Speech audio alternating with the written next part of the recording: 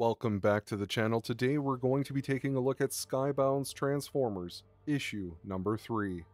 After learning of her father's death, Carly demands to know how it happened. Sparky, with his voice trembling, tells her that a giant robot crushed him. Carly immediately realizes it must have been Starscream, and begins explaining her and Spike's discovery of the Ark.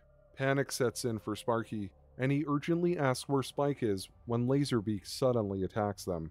Sparky fires at the robotic bird, but Laserbeak easily tosses him aside. Cornering Carly, Laserbeak moves in for the kill, but Cliffjumper arrives just in time, delivering a powerful kick to Laserbeak's face, driving him back.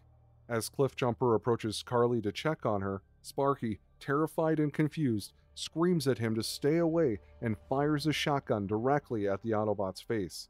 But despite Carly's pleas, Sparky drags her into the police car he commandeered, and they speed away.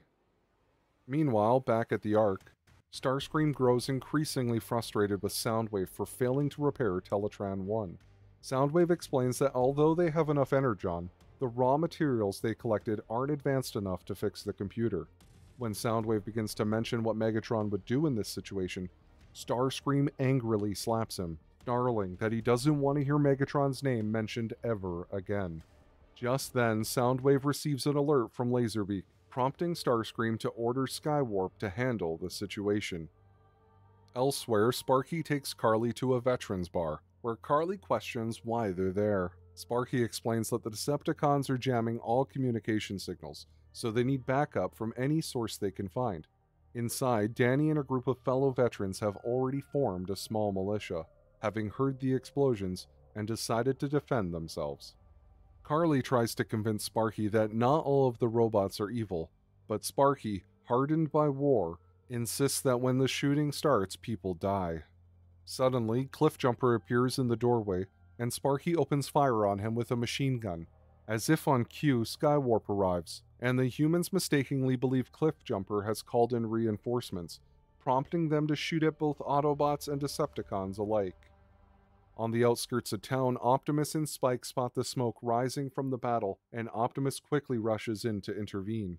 Skywarp easily shrugs off the humans' bullets, and Danny decides they need something more powerful. He and Sparky retrieve a bazooka just as the bar begins to collapse. Skywarp prepares to finish off Cliffjumper, but Carly bravely steps in to defend the Autobot, which only amuses the Decepticon. The situation takes a dire turn when Optimus arrives, ramming into Skywarp in his truck mode and transforming to confront him. Optimus then instructs Spike to take cover while he battles Skywarp. The two engage in a fierce fight, with Skywarp using his teleportation abilities and Optimus wielding his Energon axe.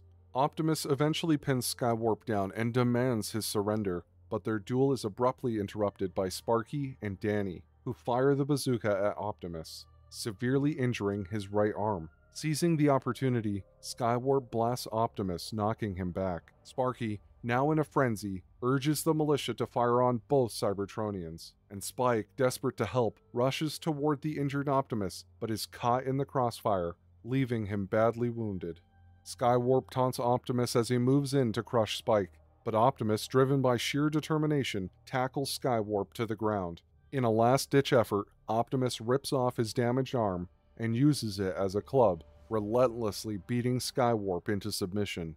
With Skywarp down, Optimus gently picks up the bleeding Spike. Seeing this, Sparky, overcome with emotion and fear, rushes towards Optimus, tears streaming down his face, and a handgun trembling in his grip. He screams at Optimus to stay away from his son. In response, Optimus transforms into his truck mode, telling Sparky to get in. He's going to save his son. Alright, I gotta admit, this is another home run from Skybound. This issue was so full of emotion and action that just like Bumblebee's head, I'm blown away. I really dig the dynamic between Starscream and Soundwave on the Ark. You can tell Starscream is on edge and his frustration is starting to boil over, especially when Megatron's name gets brought up, and I really like that. It's the little things like that in this story that I really love, because it's already got me really excited about the debut of Megatron. And I love Optimus Prime showing up because it was such a classic hero moment. I mean, the dude literally ripped his own arm off and beat Skywarp with it. And that just shows you the lengths that he's willing to go to protect the people that he cares about. But let me know in the comments what you guys enjoyed about this issue. Don't forget to like this video and sub to the channel for more. And stay tuned for my breakdown and review of Transformers issue number 4. I'll see you guys next time.